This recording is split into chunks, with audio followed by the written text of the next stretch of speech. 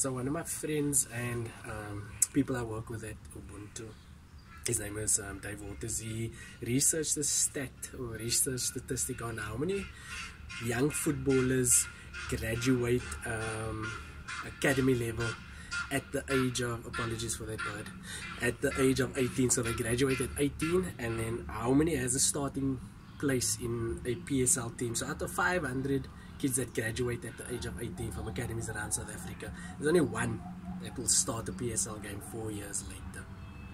Obviously we're saying at NFD level the rules are different, so you have to start younger players, but at PSL level there's only 1% of players start a PSL game, and that is frightening.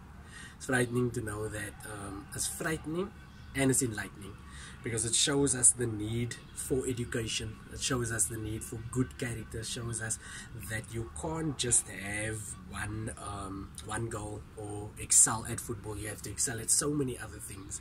You have to excel at developing skills, you have to excel at your character, you have to excel at education, you have to excel at developing trades or work skills that can benefit you after the game. We're seeing more and more, when I wrote about this, how ex-footballers are struggling to maintain or earn a living and provide for their families, and the Department of Statistics revealed, or they came up with some stats from 2015, and it sort of separated the wages or the salary that an unskilled labourer gets and a skilled labourer gets.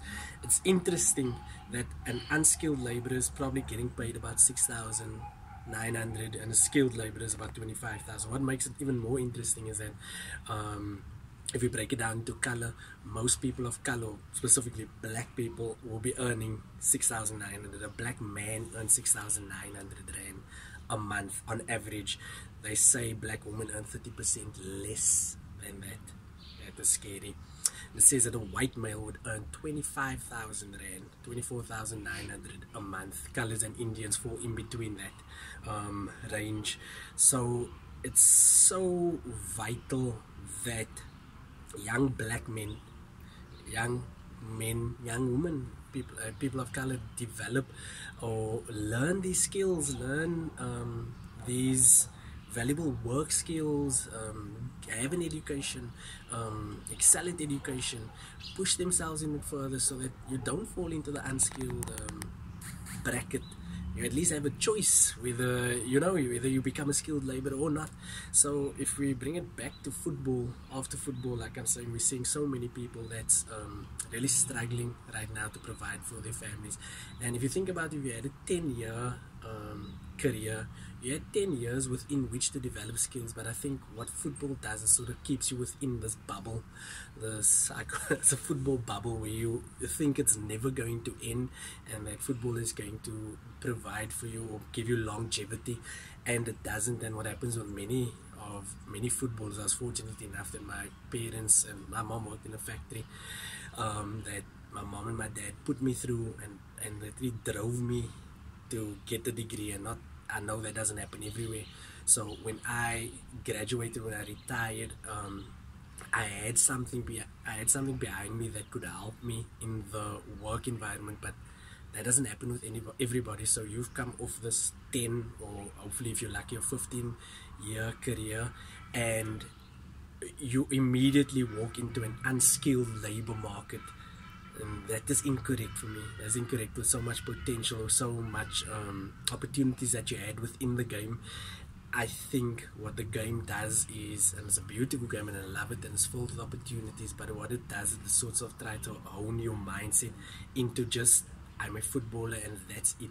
And I think for many young footballers coming up, you need to realize that football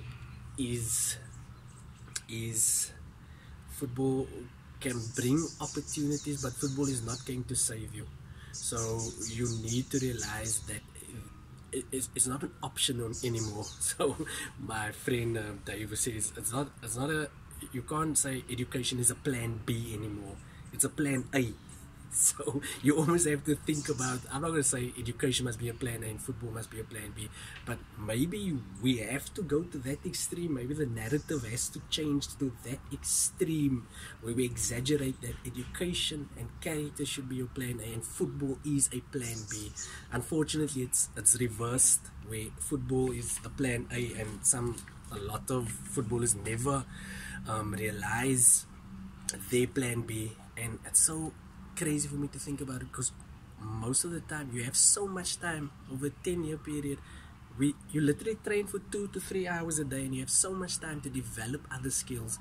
But I think football really pulls you into a sort of bubble where you become extremely complacent, and because there is fame, you're getting paid, everybody knows about you, you're traveling the country, and I think that gives you a false sense of security. So my advice or encouragement would be develop other skills, develop your other skills, because you do have other skills, you do have other passions, you do have things that you're really good at.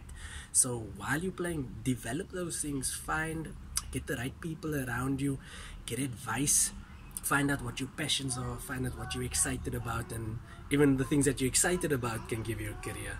Thanks.